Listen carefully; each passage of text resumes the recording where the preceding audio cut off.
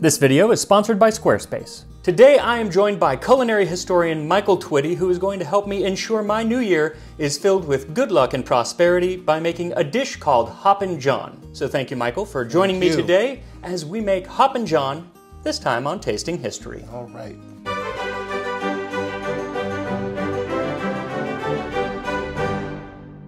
So before we get started, I wanted to find out what is the connection to this and New Year's. Okay, great. So in the South, it's traditional to eat field peas, black-eyed peas on New Year's Day.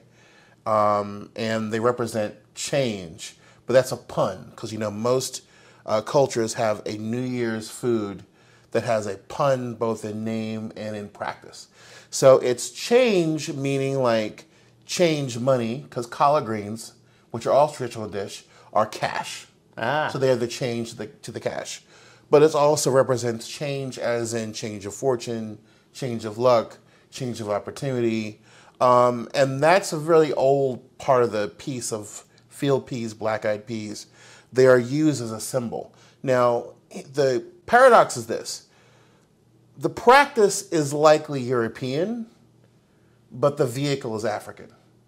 And for a lot of Southern culture and history, and quite frankly, Latin American history as well, there are these three strands of indigenous, African, and European that always come together no matter what you do. So for our purposes, the rice, the black-eyed peas, or field peas as we have them here, and the practice of New Year's. Whose New Year's is it? It's the Gregorian calendar New Year's. It's not a New Year's as known to any of the West African cultures from which people came. But it is what it is, and it was at a time of year where, for my enslaved ancestors, there was a respite between Christmas Eve and New Year's Day. And so it was an opportunity for the enslaved community to come together to celebrate each other. What did Christmas mean to them? What did the holidays mean to them? Well, first and foremost, it meant connecting with your family, because as enslaved people, the average enslaved person was sold 2 to 3 times in their lifetime, which meant that there was an inability to connect successfully with your kin. So anytime you have the opportunity to do that and cement those relationships, that was important. So what if I'm talking about Hoppin' John from the perspective of somebody who lives in the Low Country, for example? What do I want not to change in the new year? Being separated from my family. Right. So for some people, like, oh, goodness, we just got... No, when you talk about this history, it goes hand in hand with the social, economic, and cultural realities of the United States and beyond. It's inescapable. But what I love about this is that this dish connects us to our ancestors going back millennia. Not just the antebellum South, the colonials, millennia, back into ancient Africa. And it says we survived. It says we were always trying to survive and pass in our culture and resist acculturation by simply cooking our dishes, feeding to our children, and teaching them the meaning of what they were eating. We used to eat black-eyed peas at New Year's, and it was just for good luck. Right. And that was the end. That was all the story I had. So I'm really excited to learn. I mean, this has so much more gravitas. I've got chills. Where's your family from? We live in Phoenix, but my father's family comes from like Missouri area. So that's the tradition. But we didn't know really, other than it's good luck. So just even so far, what you've said is enlightening, and we're going to get more into all of that. But I first think we need to start with food. Sure. All right. Absolutely. So what do we got here? Okay, so these are red field peas, also known as sapelo field peas from my garden. Now, there are so many different types of field peas. Now, most people know Hoppin' John or rice and peas as black-eyed peas and rice. However, if you are a true Gullah Geechee, the red field peas are the peas that you use. So these aren't from a company. They're not from Camellia, which is where the great source. People want to know where to get a good source of like reddish field peas from that are common on the market. Camellia is great. But these are heirloom field peas grown in my garden in Virginia. So this is not all that I have, but they are prolific And they grow well, and they grow well in hot weather. We had a lot of hot weather this year. All right. So what we need to do is, you can see the chafe. Yes. That means they are real and they are honest. So we got to clean these bad boys off and make sure that we get all that chafe off of there. We don't want to eat chafe. Nope. Because your system can't digest, neither can mine. So that's the first thing we need to do. Okay. And then we'll soak them to see if they're still alive. You know what I mean by that? The ones that aren't, have a little air in them because they had little buggies or whatever, will float. Okay. And the ones that are solid will sink, and those are the ones we'll cook with. I love that you can see the chafe like in the air when you pour them. Mm-hmm. But these are from originally from Georgia, but also by way of West Africa. This is just one of the world's oldest crops. So what we need to do is kind of like figure out a way to do this. We might have to go outside, honestly, and do a little tossing in the sieve. Okay. And like get it kind of like let the wind carry the chafe away, like the old days. And we'll figure it out. Then let's do that. All right, cool. So what we're going to do to finish the process is put it in the water. Yeah? All right. So the chafe will come off real easy in the water. It'll all come to the top. And then you see there are some peas that are floating. That means they're not quite where they should be. So let's get rid of that nonsense. All right. So at this point, we need to actually get some hot water going. Okay, let's just take one of those guys. Yes. And hold it up for the audience. Yep. What is this? That is what they used to call Negro pepper back in the day, which is one of a number of hot red chilies that Africans could not live without. And if you want, at this stage, we can throw in the other herbs that I brought. Just throw them in whole, and we can retrieve them later. So enslaved people did, ladies and gentlemen, have sage, rosemary, thyme, parsley, basil. These are very common in the enslaved communities of the Chesapeake, the Low Country, and Louisiana. And also, we need to begin to fry up our meat. So, full disclosure, I have a kosher kitchen at home. Right. And this traditionally calls for ham hocks or for bacon. Right. I wanted you to use something closer to the process. Okay. And we know that there were enslaved Africans in the Carolinas, Maryland, other places who were Muslim, even in the 19th century, who refused their rations in pork but got them in salted beef. Which this is beef. Pretty much, yeah. Perfect. Yep. All right. So what do we do with this? We're going to fry this up? Yep. And we're going to do that first in the cast iron. Yep. And we're going to let that get nice and brown and crisp. Yeah. All right. I want you to take a pinch of the salt, a small pinch of this red pepper, and a small pinch of the kitchen pepper. So this is kitchen pepper, and it is the Cooking Gene kitchen pepper. You've got, Michael brought me several different spices that he sells. Barbecue spice. Yes. That is actually redacted from a WPA narrative from a man who was born in slavery, who was a barbecue man during slavery. So he took his ingredients in dry form, made into a barbecue rub. Yeah. I can't wait to try this. Yeah. I'll put links down there if you want to try it. Cool. So we're coming very soon to having to take these out, put them on like a piece of paper towel to catch the grease. What we also need to do is we need to chop up 2 of these onions, rough chop. Dump that in there, give it a stir, and then I need the heat that's a little bit higher. Fragrant and translucent and infused with the fat of the meat, okay? And that I think is the smell of that 19th century Southern cooking. Mm-hmm. It's the herbs, it's the spices, it's the hot pepper, it's the bacon fat, it's the onion. And then of course, anything comes with the peppers or whatever you're using, the green peppers or tomatoes or whatever else hits your nose as you're walking through it. These are a few of my favorite things. Yep, it's beautiful. Yeah. Then we're gonna we're almost to the stage where we'll put these guys on. Oh yeah, I actually like the fact that the water is in the peas and they smell fragrant. So we're straining the peas, but we are keeping that liquid. Mm-hmm.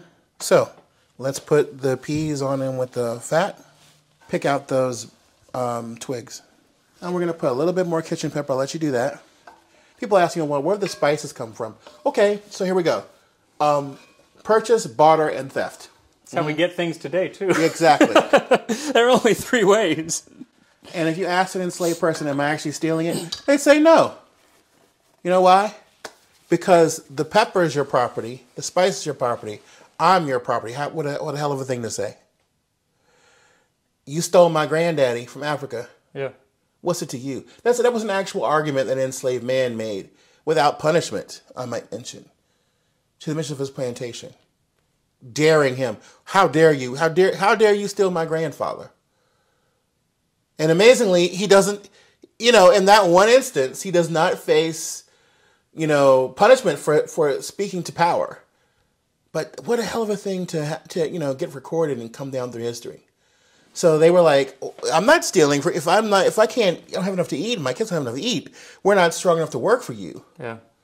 And other times, I'll give you a really sad example. One of my ancestors lost her children because they were so hungry, they went and took the eggs from the guinea fowl to eat. And they got caught, and the little daughter was sold off. That's in my own bloodline. And that's why, for me, the cooking gene was so important, because anybody can talk generically about food history. There's another thing when you're talking about the people who you come from. So what we need to do, we're going to need some water to cover those peas. Okay. And give them a soft, gentle boil for another hour. Then we're going to shift to rice in this pot. So we need a measuring cup of maybe a cup and a quarter of rice. I always do a little bit more because of the sacrifice. The rice at the bottom of the pot. So while the beans and the rice cook for the next 40, 50 minutes, we're going to learn a little bit about the history of Hoppin' John. So, what do you want to know? Where does it get its name? That is a really great question. Some people have said it comes from a Creole expression. Some people, say it's pois pigeon, because pigeon peas are important. I think that's nonsense. It's a fine story, though. It's a nice... but again, a lot of these stories try to attribute these things to the European mind or ear. When this is clearly not a dish that originates anywhere near there. For example, the word John, in Mandinka, the family of languages coming out of the Mali Empire spreading throughout West Africa. That's 21 different languages. John means an enslaved person.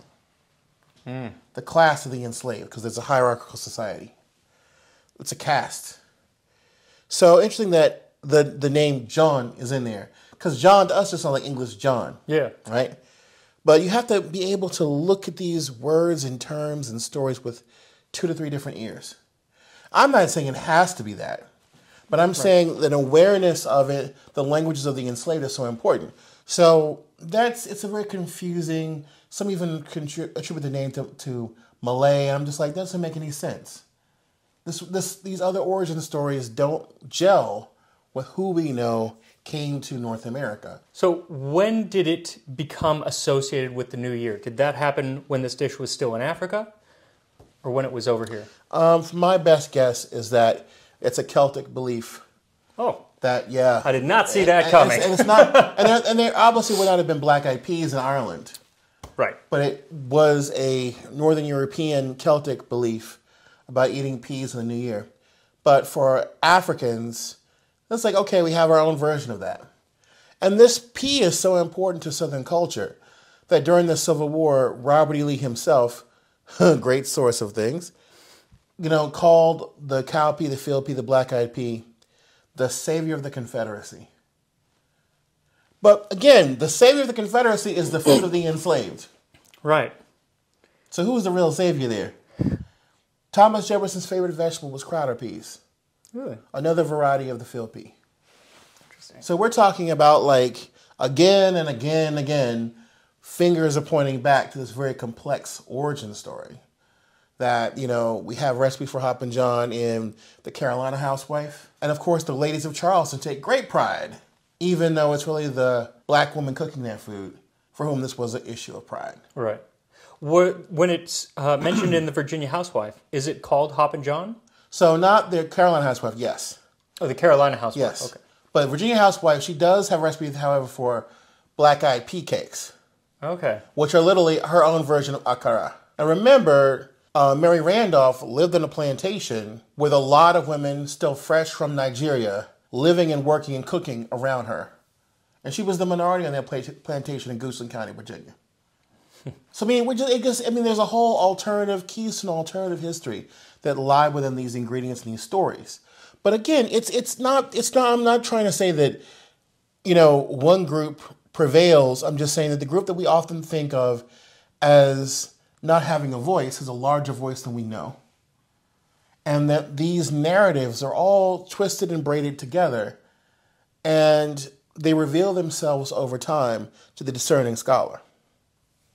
Like you. I hope so. Now, do you talk about either of these in either of your books? He has written several books. Yes, I do. The Cooking Gene and Kosher Soul. This was your first book, right? First book, winner of 2 James Beard Awards. Ooh, very nice. Second book, winner of the first Black American award of the National Jewish Book Award in its entire history. And so break down exactly kind of what you cover in these. Right. And then there's also Rice from UNC Press. Hey, UNC Press, I didn't forget about you, Rice. So The Cooking Gene traces my family history from Africa to America, from slavery to freedom. And anybody can just write about food history, culinary history, but what if you put yourself under the microscope? What if you apply those rules of scholarship and distance to your own lineage and see how food shaped your family journey? That's what I do in this book.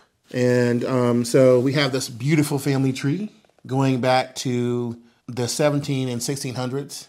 That's a lot of work. Wow. That's thousands of dollars, travel to 8 different African countries, archives on 3 continents. I wanted this to be my culinary version of Alex Haley's Roots, but be solidly based in culinary history. And I wanted to be a blueprint for other people looking for their own family journeys, whether African American or not. A way to do it. It is a beautiful book. And look at that baby face on the cover. All right. That's 10 years ago. It's scary. It's like, dang, that was 10 years ago. Looking good. Please support my work. Because, you know something, a lot of people say, well, where is this? Where is that example? It's here. We just have to make sure that the voices that are out there get the support that they need. Absolutely. This is hard work. It's also, you've done an excellent job of this. You've made this accessible and fun for a lot of people. And of course, there are a lot of us out here there's 1,000,001 approaches to this. Mm-hmm. But to get them all out there, we have to really just support people and help them tell their story. All that's in the description, and now I think it's about time to try some Hoppin' John, right? Yeah, I'm excited. Finally, I've been waiting all day. So when you put the rice in with the black-eyed peas as they cook, it's going to turn that color, maybe even a little bit darker. So in a little bit more history, in Louisiana, it was called jambalaya congri. So jambalaya with congri. Congri is black-eyed peas. Mm. So that was the Creole version. But it wasn't hardly any different from this version. The only difference was it may not have contained the same kind of field pea. Whereas, because there were 20, 30, 40 varieties all across the colonial antebellum South. Right. All of which have their ultimate origin in Africa. So that is one thing to keep in mind as we're enjoying this. There were different versions, but that just shows you how much alike the base of the Creole Louisiana cuisine was like the rest of Southern food. Instead of French name. That was about it. Some people are going to be like, nah. I'm going to be like, yeah. But it is what it is. So let's dig in. You have a spoon? Let's do it, yeah. Come on, give it up. Okay, cool. We're going to eat right out of the pot. Right out of the pot, just like our ancestors. Okay. L'chaim. Batiamo. How's that? That is so flavorful. Mm-hmm. Now, a pinch more salt, but that's me being cautious. Be real. I don't like to over salt. Just wait till it's over. Yeah. More, but honestly, add a little bit more if you want. But honestly, it's really good on its own. Yeah. It's not that it's undersalted. Mm-hmm. It's just that it's not. It doesn't have like a certain kind of like pop. I think if you get a piece of the bacon with it, it doesn't. That gives the salt. So piece of bacon with every bite. And they got the herbs and the spices and the onion. And nothing is dominating anything else. Mm. It makes it like it's a whole new flavor. Mm-hmm. What's also really interesting is the texture. Because you were telling me earlier that the rice needs to kind of break apart. Each grain is individual. And that's what it is until it hits your mouth. And then it all kind of like comes together. Mm-hmm. Yeah. Make something like this for New Year's. Is it good luck? Yeah, sure. Yeah. But more so, it's just delicious. Mm-hmm. Mm-hmm. Thank you so much for joining me, for showing me how to make this, for sharing the history of Hoppin' John, and I look forward to working together again soon. Likewise. That's we finally made this happen. Yeah. Y'all don't know. The pandemic happened. He reached out to me. I was like, we've been trying years. We've been trying this for years, but this is worth it. Totally worth it. Absolutely. What else I've been trying to do for years is make a website for tasting history. Hope that transition wasn't too jarring. But it's finally here. After nearly a year of transferring recipes from the show to the website, it is finally up. Now, it is still very much a work in progress. There are recipes from early days of the show that I haven't got over there yet. So I'm looking for feedback on the look of it, the usability of it, all that kind of stuff. I just want to make it better. So the website is tastinghistory.com, and I made it with help from today's sponsor, Squarespace. Squarespace makes building a website so easy with their dynamic tools like their drag and drop technology for both desktop and for mobile. And they have lots of templates, so while you can customize it however you like, you also have something to work with right off the bat so you're not staring at a blank website. And if you're selling any products on the site, they make it easy to manage orders, track inventory and sales, and help with pretty much every aspect of bookkeeping. So if you're looking to make a website, then go to squarespace.com for a free trial, and when you are ready to launch, then go to squarespace.com/tastinghistory for 10% off of your first purchase of a website or domain. Have a wonderful, happy new year, and I will see you next time on Tasting History.